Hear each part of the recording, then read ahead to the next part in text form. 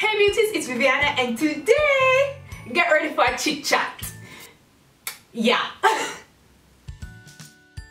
So for today's video, I just want to share some things with you guys, you know, what's going on with my hair. And it's also wash day, so I figured, why not just sit down, chat with you guys while I apply my clay mask.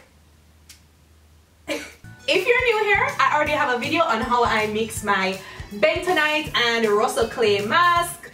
I owe the softness of my hair all to clay washes, and it all started with trying out the maximum hydration method some long time ago, and I realized that the clay was really working on tightening my curls, my waves. And after that I just fell in love. However, I was warned that using clay a little too much can be harmful to your hair, so I kind of backed off from it a little bit and I started using shampoos a lot more often. Now, I found shampoos that work for my hair and leave my hair like soft, and you know, I can detangle with it and all that. However, none compare to my clay mask. So yeah, before I continue, the first thing I want to do is just to section off my hair in fours so I can start applying my clay wash, okay? Times are ticking, wash day has started, now. Okay. Alright, so we're going to start with this section around the back here, and I'm going to wet it with my aloe vera, my vinegar and water mix. So I do know that some people use vinegar alone to clean their hair, but that doesn't work for me, and it just has never worked for me, okay? Because when I apply this mixture to my hair and my scalp, when I go back and look at my scalp, it still looks dirty to me, alright? So I'm not saying it doesn't do something, I'm just saying the difference and the cleaning power is not visible enough for me to say that I'm gonna use vinegar alone to clean my hair, alright? No. Yeah, we're nice and wet, and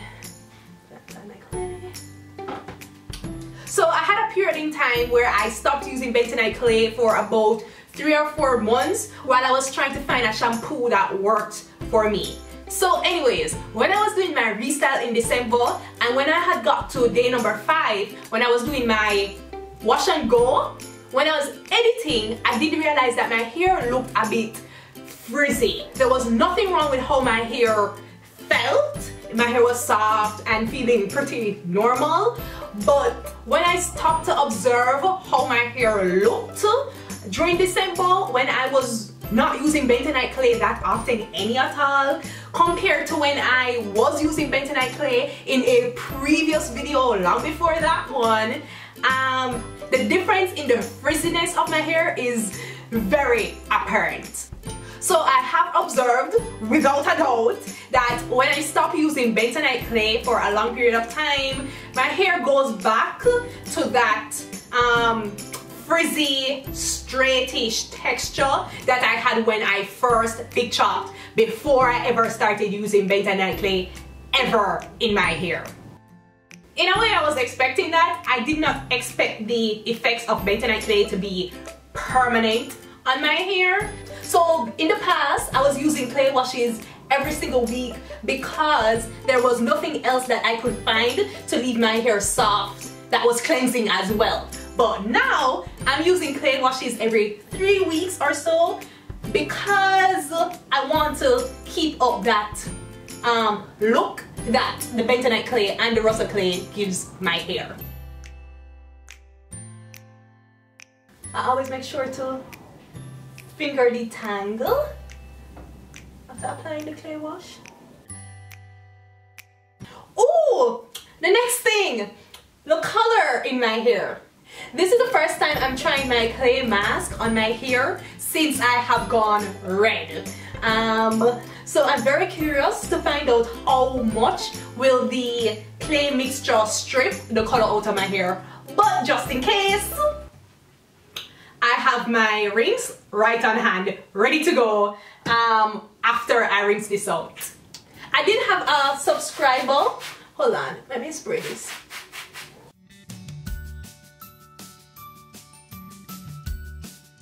I'm still on the first section. I can't even. I did have a subscriber tell me that using Rhassoual clay is a lot more gentler on your colored hair than using bentonite clay. So, oh my god, that itch feels good.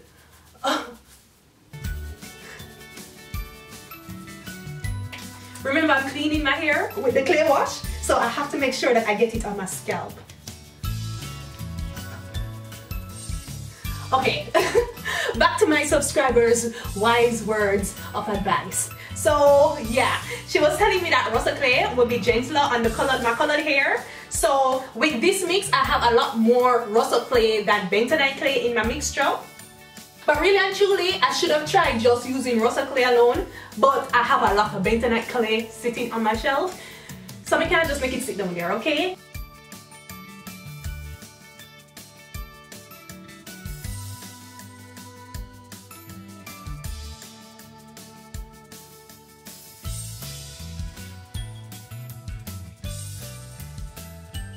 So that brings me to my dilemma.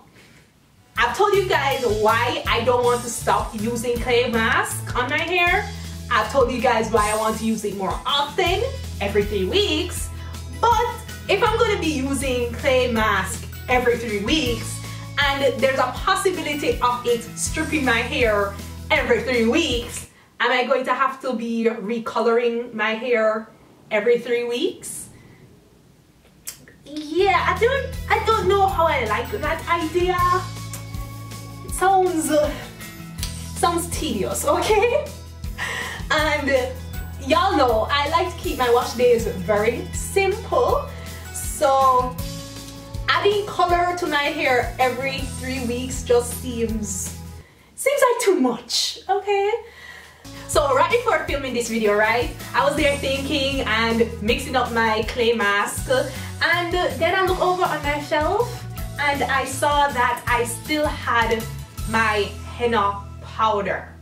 I had told you guys before that that is how I had intended to get the red in my hair, but honestly, y'all were just scaring the shit out of me about henna. Y'all really scared me with that whole thing about henna being really hard to rinse out of the hair. And even the instructions on the container was saying that the henna is like a barrier over the hair and it's not easily washed out of the hair, and to really get it out you have to use like, I don't want to misquote the package, but I'm pretty sure it says something about dishwashing liquid, alright? I could be wrong, but I'm pretty sure that's what I read on the label, and I already threw away the label, so I can't find it back to confirm, but my memory says that is dishwashing liquid you're supposed to use to rinse it out. So I was there thinking, if it's really hard to rinse out and it's more of a coating on the hair, can I then use henna to seal in the color in my hair? And because I'm someone that acts on impulse, and if I sit down there too long and think about it, I might not actually do it, I mixed my henna. And I have it sitting down here for about an hour now, so it won't be ready until I've read what, 8 to 12, possibly 24 hours would be best to leave it sitting there, but I'm going to be using it tomorrow. So I'm going to give it about 12 hours to sit down there and let the dye release. Now I am not trying to use it for its dye necessarily, but if it gives my hair an extra boost in color, I mean, psh, who loses really? Who loses? So yeah guys, I'm going to be using henna. Ooh, we're reaching massaging part. Oh, I love massaging my scalp.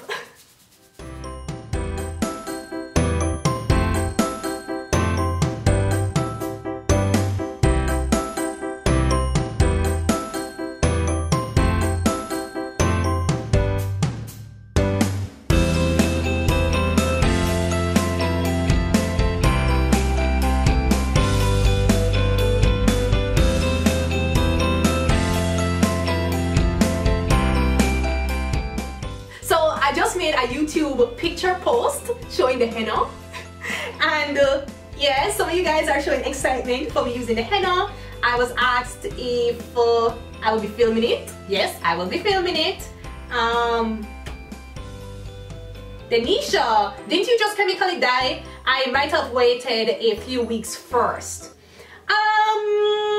Oh, next comment about the chemical dye. It might not work well with chemical dye.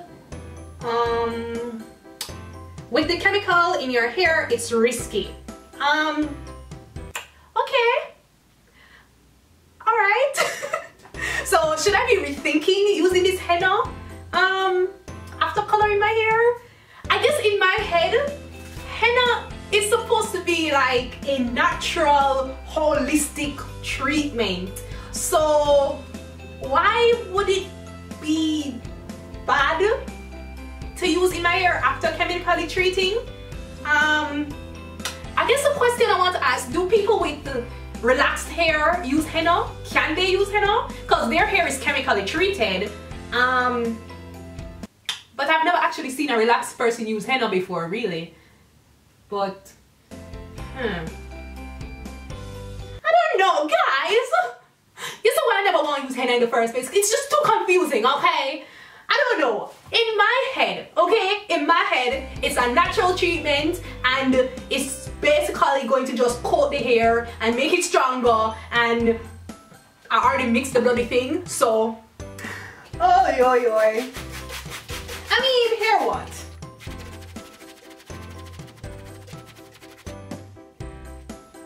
I'm a curious person, okay? And right now, I don't see why it would pose a problem. But, as I said, I'll let y'all know what I do, okay? I'll let you all know. This is gonna be interesting. I have a knot. Oh man.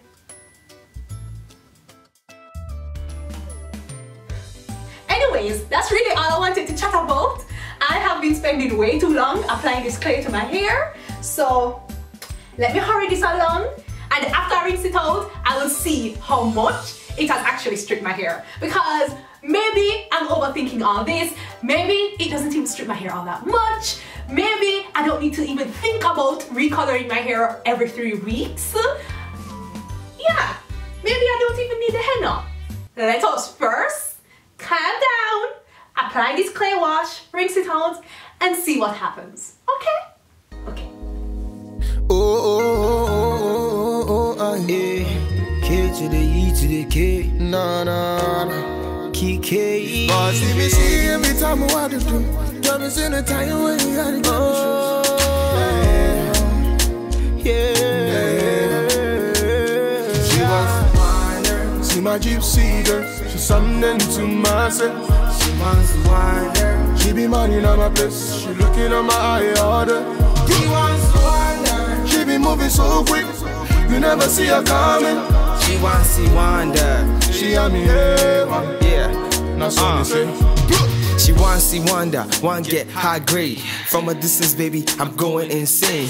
Red Cross, baby, come to my aid. Shorty said he busted my brain like a migraine. Your game, my game, your loss, my pain. Slow down, the way you go down. You know now me they run the whole town. King of the city cause I wear that gold crown. So give it up for bad man, better than Batman. I didn't impress these dogs and kill these cats, man.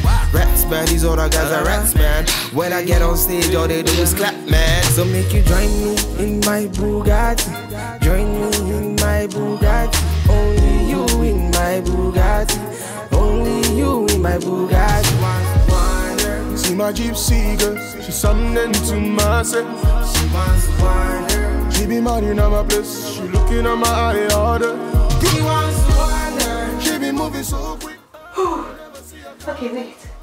I am cold. Oh God. Alright. So, first of all, the color is still there. Wow. And it looks really nice. It still looks vibrant. It's been about 3 weeks. 3 weeks? I think it's about 3 weeks since I colored my hair. So with that in mind, the color is holding up pretty well. And the mix that I used with mostly Rhassoual clay, not all Rhassoual clay, but mostly Rhassoual clay, seemed to have worked for my color. So that subscriber, I'm gonna assume you're a subscriber. Yeah? Thank you, sis. I mean, the color has faded, but it has not been stripped. So I'm really happy about that. And you can see how nice and defined and less frizzy my hair looks. I just love how my hair looks and feels after a clay wash. So, honestly, I never need to be worried after all. So, yeah, with these results, I'm wondering if I should still add the henna on top. I don't know. Do I need to? I probably don't need to, but I still want to experiment. And I mean, I don't know. Maybe since the color is still looking nice and vibrant, I will just wait until the next 3 weeks when I do my clay wash again. Because remember I said I'll be using clay wash every 3 weeks. So yeah, I might decide to wait the next 3 weeks when I am going to do my clay wash again to touch up the color and then apply the henna. Because I'm pretty sure by 3 weeks time the color would have faded a lot more. So I'll just keep my henna wrapped and I'll put it in the fridge. I think it's supposed to be able to last 3 weeks. Correct me if I'm wrong. Anyway, beauties, y'all know how this channel is. We're experimenting, we're trying a thing. We are not claiming to be experts over here, okay? Okay, beauties, I hope you enjoyed this video. Thanks for watching. So if this one video has not convinced you to subscribe, I'll be sure to have some more of my videos linked up in the iCards so you can watch, get more familiar with my channel, and if you like what you see, you can subscribe. And remember, I'm trying to get to 1 million subscribers by the end of the year. So if you enjoyed this video, share it, tag a friend, and yeah. Okay, beauties, later! Mwah. Can you see how much my curls are popping? Guys, I'm even getting shrinkage. What sorcery is this? So I am very curious to know now, how much $50 did I save for the entire year of 2017?